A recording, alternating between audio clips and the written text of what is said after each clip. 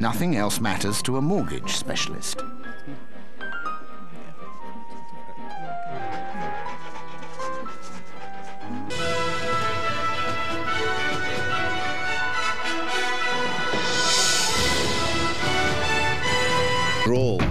The Jill Dando murder case. A new witness says she saw the killer. Britain's spies are still listed on the internet tonight despite all the government can do.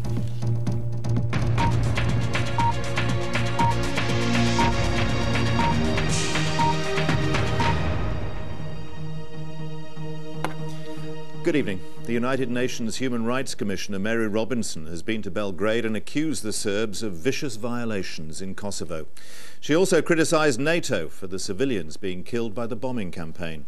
The Serbs say they've started to withdraw their troops from Kosovo, but NATO says it's a lie. There's no sign of any serious withdrawal. The BBC's John Simpson is in Belgrade. His reports are being monitored by the Serb authorities.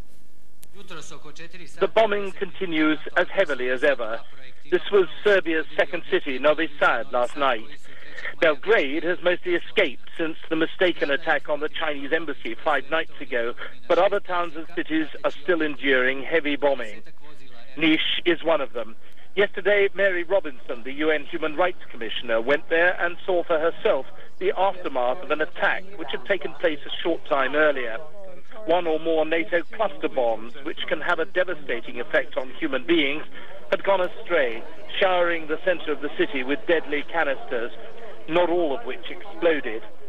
At a press conference this morning, Mrs. Robinson showed her concern about the effects of the bombing, but she balanced it with a powerful condemnation of ethnic cleansing.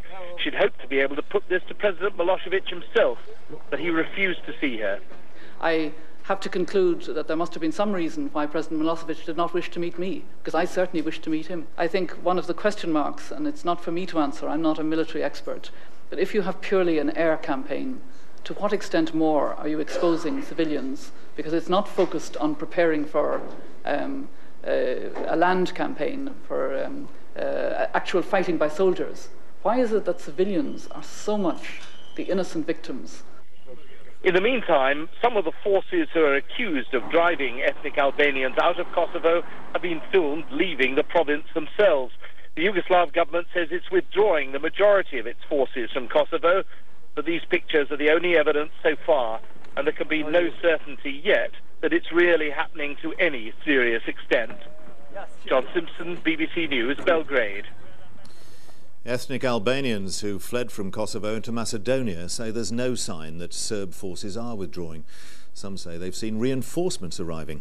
It's now estimated by the United Nations that 230,000 ethnic Albanians have taken refuge in Macedonia. From there, Orla Guerin. Hardly able to walk, this weakened old woman had no choice but to struggle on. For weeks she has been fleeing. Today, finally, she and 50 others crossed the border into Macedonia. There was no rejoicing. They were exhausted and still afraid. These people fled villages in central and southern Kosovo. They say the Serbs are not pulling out, but digging in. The general information that I've got over the past days is that there's no sign of military retreat. In fact, people actually, new military has been brought in. New wagons have been seen carrying military on it. From the border, they were brought to the chaos of a refugee camp. But for 3-year-old Ermal, there was a rare treat and a new sense of security. Those who fled in fear, like Chamile, told me Serb soldiers are still on every corner in Kosovo. I don't think we will ever be able to go back home. The soldiers are everywhere and they are never going to leave. They are inside every empty house. Most believe the Serbs will never go. The war is behind them, but for many, like her, life will never be the same again. They've lost home and homeland, and here they are simply not wanted. After their long ordeal, this is the end of their journey, at least for now. They're joining the masses in the heat and dust of a tent city. It's a place no one would ever choose to call home. Orla Guerin, BBC News, Stankovac Camp, Macedonia. The latest refugees arriving in Albania have brought with them yet more stories of Serb atrocities. Some 5,000 have crossed the border in the last few days. Many say they've heard evidence of more massacres. The 9 o'clock news special correspondent Ben Brown in Kokesh has been following human rights investigators, hoping one day to help bring those responsible to justice. Along the Kosovo border today, NATO's bombardment of Serbian positions was unrelenting. But if and when NATO do finally win this war, it will of course be too late for those hundreds, perhaps thousands, that are said to have been massacred by the Serbs. Yeah, these people arrived too early to be witnesses of what happened, because it happened only 10 days ago. What are we looking, what data are we looking? Andrei Lomen is a human rights investigator in search of refugees who may have witnessed atrocities before they fled from Kosovo. He sees himself as a detective working on one of the great crimes of the century. And he says he's uncovered evidence of a recent massacre of young men in a village in Kosovo called Studimia Epime. They were encountered by Serb forces who basically went tractor by tractor by tractor, demanding money from people, beating a couple of people up, and those people who didn't have money, in several cases, got executed at the spot. I mean, we've heard people saying that they saw 30, 60, 70 dead bodies lying on the road. I interviewed several people who saw people being shot in front of their eyes. I met one of those who says he survived this massacre, Bashkim Ademi. He told me he was shot in the leg by the Serbs and then had to watch his brother being murdered. They took my brother off the tractor, he says, and shot him dead. Then they shot my uncle too. He took this ring off his dead brother's finger, all he has now to remember him by. Among the refugees who've just come out of Kosovo, one has brought fresh evidence about another and earlier alleged massacre, this time in the village of Maja. He doesn't want us to show his face. Doctors, he says, lined the men up and took blood from their arms to go into the Serbian blood bank. The men began staggering around, he claims. They were so weak once the blood had been taken from them. Then they were rounded up into a group and shot with machine guns. Finally, the Serbs poured petrol over the bodies and set fire to them. Human rights investigators here are recording the stories of individual refugees in meticulous and painstaking detail.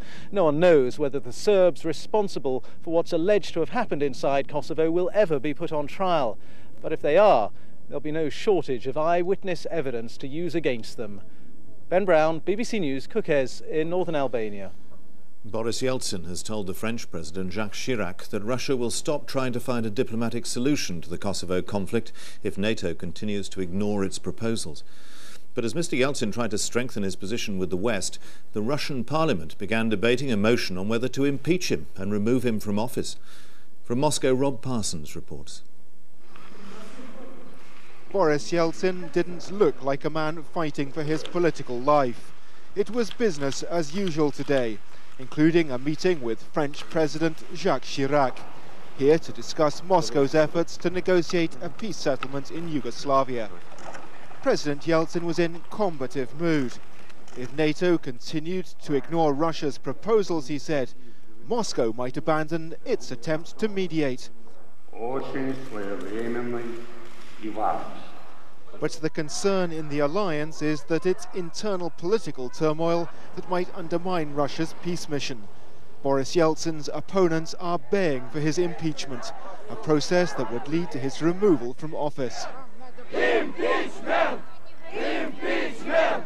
In the State Duma, Russia's lower house of parliament, deputies began a debate on impeachment that culminates in a vote on Saturday. Confrontation with President Yeltsin is just around the corner. The dry submission of the charges belied the underlying tension, brought to boiling point yesterday by Mr. Yeltsin's decision to sack his popular Prime Minister, Yevgeny Primakov. Yeltsin's evil actions destroyed the economy of Russia, our technological base, and our state security. He did this deliberately. Political paralysis looms large once more, just as Russia had begun to send a modicum of stability. A little down the river from the Kremlin, the Red October chocolate factory fears the worst for the future. Profits had been swelling and production increasing as consumers turned away from expensive foreign goods in favour of old Soviet-era favourites like Mishka the bear. Now Kremlin intrigue threatens to undermine the economy and send the currency spinning into another whirl of inflation. What Russian manufacturers need today is stability, so we can be sure of the future. The big danger now is that instability will put up the cost of raw materials. It makes us very nervous indeed. What Russians are asking now is why Boris Yeltsin has chosen this moment to plunge Russia into uncertainty yet again. What most people here crave more than anything else is stability. It's something that's been denied them ever since the breakup of the Soviet Union. Robert Parsons, BBC News, Moscow. Here, there have been more developments today in the Jill Dando murder case. A new witness has come forward. Police have also confirmed that they're examining photographs of Jill outside her home, which were sent to a laboratory for developing. And there's now a reward of £150,000 for anyone who helps to solve the case. The latest witness to come forward said she drove into a parking space outside the TV presenter's home. It was the day Jill Dando was murdered. 15 minutes before the crime, the woman saw a man acting suspiciously, but the description was vague. Today, detectives admitted they still had few leads, but with so many sightings, they needed to establish if the presenter was the target of a professional killer. It's vitally important that we eliminate these people in Gowan Avenue, because once we've eliminated them, we can determine, were they lookouts? Was this a man acting alone? Was this a larger organisation to kill Miss Dando? This is the face of the prime suspect. All that's known about him is that he was seen sweating at a bus stop near Jill Dando's home. He caught the number 74 to Putney Bridge Underground Station in London, but there detectives admit the trail goes cold. The police deny the inquiry is beginning to founder because there's still much to investigate. But the officer in charge of the investigation is now second in command. A more senior detective has taken over. Tonight, Scotland Yard is examining photographs of Jill Dando found here in Devon, but they're not thought to add much to the investigation. What may is a substantial reward from a newspaper and a businessman. Officers need a breakthrough to find the TV presenter's killer. Stephen Cape, BBC News, Fulham. We've just heard that Cheshire Police have arrested the parents of Louise Woodward following an investigation into allegations of fraud. It's understood to be in connection with the appeal fund set up for the former au pair when she was on trial in the United States. Gary and Sue Woodward were arrested a week ago and have now been released on bail. The names of more than 100 British intelligence officers were still available on the internet this evening, even though the Foreign Office thought they'd been removed. The media have been urged not to publish the address of the website or the information it contains. The list was allegedly put on the net by a former MI6 officer, Richard Tomlinson. This is Richard Tomlinson, the disaffected former intelligence officer who's suspected of breaking the Official Secrets Act by publishing the names of MI6 staff. He's thought to have sent out a list of names by email. The Foreign Secretary said that not all the names on the list were connected with the intelligence service. Nevertheless, the release of any such list, however inaccurate it may be, is a deeply irresponsible and dangerous act. I regret that Mr. Tomlinson appears to nurse an irrational and deep-seated sense of grievance. Richard Tomlinson told BBC News that his website didn't contain any names. That was broadly true. They appeared on a different part of the internet. Attempts to keep them secret inevitably failed. 8 o'clock tonight, and a Foreign Office spokesman is quoted as saying that the website appears to have been closed down, but it's not. BBC News has found it. We're not going to show you where it is, and we've told the authorities the internet address. It contains a list of more than 100 names of MI6 officers, some even with dates of birth and details of their posting.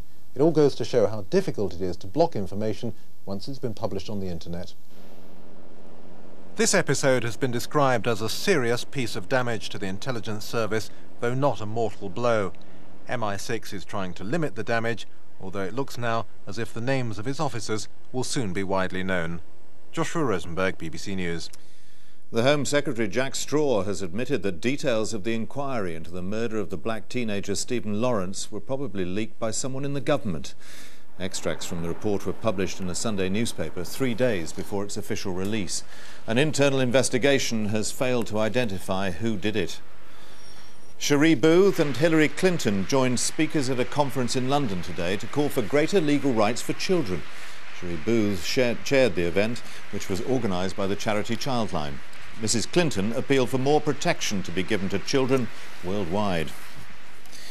Labour's Donald Dewar has been elected as the first minister of the new Scottish Parliament. Liberal Democrat support meant he had a comfortable majority over the SNP leader Alex Salmond.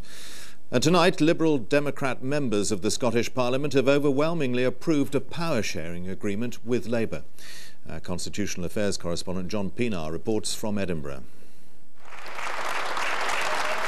Labour salutes the First Minister of Scotland. Now it's official. Scotland has a parliament, a political leader, but so far no administration for Donald Dewar to lead. Tonight Mr Dewar was all magnanimity. He'd agreed the basis of a coalition pact with the Liberal Democrat leadership, and he at least was having no talk of a Lib Dem climb down. Good agreements are agreements from which both sides get satisfaction and advantage, and I think that's what we have here. But of course I haven't heard what the Liberal Democrats are finally saying, so we will have to wait and see. But for Jim Wallace, it hasn't been as easy as that. He's saying nothing tonight, and he's still trying to persuade sceptics in his party that they've won a deal worth having. The Lib Dems wanted to abolish college tuition fees. Their leader is backing the compromise of an independent review, but will his party be able to reject its findings? The final story is still being written and rewritten by the media. Labour says no. Both sides of the coalition would be forced to toe the same line. Some Lib Dems won't take no for an answer. I will never, ever compromise on tuition fees. Right? It's as simple as that. Earlier today, the two parties were sticking together and everyone joined in the applause. Donald Dewar was elected on Labour and Liberal Democrat votes. Cooperation is always possible where there are common aims and values. Even there may be other areas where there are great and dividing differences. But his rivals all complained of a political stitch-up. Alex Salmond of the SNP, the Tory leader David McCletchie joined in the chorus, and so did Dennis Canavan, the member who was expelled by Labour and won his seat anyway. His congratulations left Mr Dewar looking just a little uncomfortable. It was left to Jim Wallace to offer a tentative hand of friendship. In his remarks, Mr Dewar said that he looked forward to working closely with colleagues. Depending on what my colleagues and his colleagues decide, perhaps later today, that working relationship may be very close indeed. And tonight, the party hierarchy is meeting to approve the deal. They're expected to say yes, but behind closed doors, some are saying the Liberal Democrats may have sold their support too cheaply. John Pienaar, BBC News, Edinburgh. There's growing pressure on the government tonight to reconsider its planned changes to benefits for the disabled. They'd mean smaller payments for thousands of people in future. So far, 61 Labour MPs have declared their opposition to the plans, and many leading charities have resigned from a government advisory panel in protest. Labour rebels emerged today after a meeting with the Social Security Secretary. The Minister was listening but not moving. The MPs left empty-handed. I mean, it was a private meeting, so I won't comment on the details, but there is no evidence that the government is yet proposing to change its mind. We'll therefore carry on making the case that a very large number of backbenchers, and particularly millions of disabled people up and down the country, are looking to the government to, take our argument seriously and to reconsider their position. Much of this row centres around the 1.5 million people like Alan Street who receive incapacity benefit. Alan has multiple sclerosis. On top of his benefit, he has an occupational pension from his time as a teacher. The government wants to take that into account by introducing a means test. It won't apply to existing claimants like Alan, but it does mean that in future, the better off will receive less. I'm not a wealthy man, but I would be considerably poorer under this legislation. And I think for many people, they will have to look in terms of what will go. Will it be the holiday, for example? Or how will they find this sort of sum of money? Or will they look to the charitable organisations? At the charity scope, they believe the proposals will penalise those who have saved. And it's not clear that the people whose benefits they're cutting are going to get back into work anyway. Along with 11 other disability organisations, they've just resigned from a government advisory group. furious that ministers have thrown out their suggestions. We took 300 ideas into the Benefits Forum and they were all rejected. And I think given the government's inclusiveness in other areas, we'd have hoped for something better on this. The Social Security Secretary, though, has come out fighting. Many of his welfare reforms have been welcomed, especially the extra help for those with more severe disabilities. He's not about to apologise for cracking down on incapacity benefit. It's the right thing to do, it's a balanced package, it's fair, it puts the benefit system on a modern footing. These proposals are justified and the government intends to stick by them. So no backing down? No. The next round in this tussle will come on Monday when MPs vote on the welfare reform bill. But if backbenchers and disability groups hope that they'll manage to change ministerial minds, they're likely to be disappointed. The government has made it clear that on this one, ministers are not for turning. Neil Dixon, BBC News, at the disability charity Scope. Israel's Prime Minister Benjamin Netanyahu is fighting for his political life ahead of Monday's general election. Mr. Netanyahu's right-wing coalition is trailing in the opinion polls to the Labour opposition, led by Ehud Barak. But the Prime Minister has fought a vigorous campaign, and no one's ruling out the possibility of a last-minute surge in his support. Bibi, King of Israel, but after 3 years in power, is Benjamin Netanyahu's crown slipping? Looking confident is the Prime Minister's stock in trade, but opinion polls paint a dismal picture. Fighting for the same turf, chief rival Ehud Barak is running an effective campaign. With a promise to unite a fractious nation, the uncharismatic Mr. Barak knows this election isn't really about him. It's all about Bibi, a referendum on 3 years of deadlocked peace process, a declining economy, social and ethnic divisions. It's a negative campaign that has never been here before. You wouldn't hear anything like this on Shimon Peres, let alone Rabin, that it's kind of delegitimizing the Prime Minister. In campaign commercials, the Prime Minister's opponents show a man dancing to the tune of right-wing and religious allies.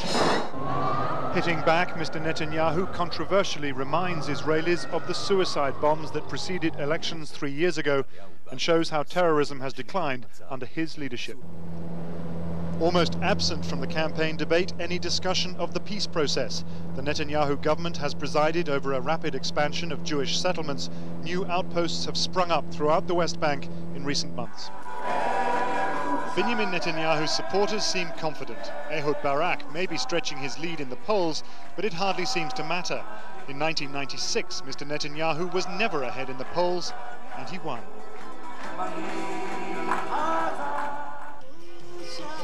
Tonight, Israelis celebrated their victory over the Arabs in 1967. The two leading candidates have vowed never to redivide Jerusalem. The future of this city, Jewish settlements, the question of a Palestinian state. Israel's next Prime Minister, whoever he is, will have his hands full dealing with the peace process. But he must also find a way to unite his own people, something Benjamin Netanyahu has failed to do. Paul Adams, BBC News, Jerusalem. The 9 o'clock news has found out that the scientists who cloned Dolly the sheep are now cloning pigs, so their organs can be transplanted into humans. They're expecting the first cloned piglet to be born by the end of the year. Our science reporter Palab Ghosh has this exclusive report. When Dolly the cloned sheep was born, many doubted whether she'd survive. 3 years on, she's a mum, but her long-term legacy could be a new generation of medicine.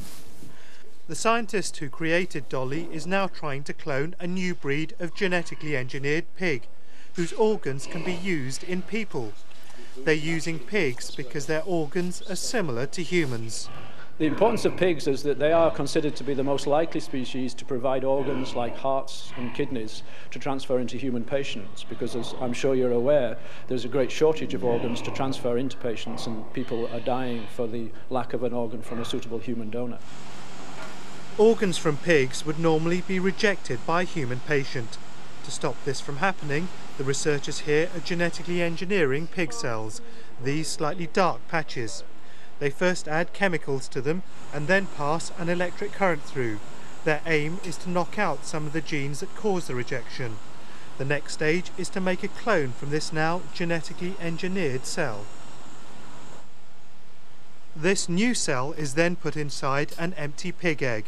It's given another small electric shock and a tiny cloned embryo is created. If all goes well, the embryo develops into a piglet. These pigs are among the first in the world to be carrying a cloned embryo, but their offspring is unlikely to be born because the technique hasn't yet been perfected. But the researchers here hope to produce the first cloned pig by the end of the year. The eventual aim is to grow human cells like these in the lab. The researchers are working with a US firm to find ways of turning a cell taken from a person into spare body parts. One possible treatment would be to grow bone marrow cells for people with leukemia. What we hope to be able to do is to be able to take a skin cell from a patient suffering such a disease and reprogram it so that it becomes bone marrow cells that you can use for your own transplant. The first cloned pigs are just a few months away. Their birth will mark a new phase in the use of cloning technology to treat people. Critics, though, will argue that this use of animals is a step too far. Palab Ghosh, BBC News, at the Roslin Institute in Edinburgh. And the main news again tonight. The UN's Human Rights Commissioner, Mary Robinson, has accused the Serbs to their faces of vicious violations. They say they're pulling their troops out of Kosovo. NATO says there's no serious withdrawal.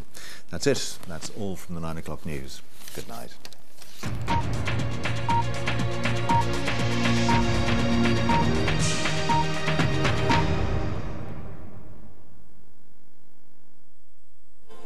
I'm afraid we've blown their cover on the internet, but we make no apology for it. If you want to know who they are, log on to www.bbc.co.uk/question time, and you'll find full details on Margaret Beckett, Michael Howard, Ming Campbell, Bishop Nazir Ali and Melanie Phillips. Or watch them tonight at 5 to 11.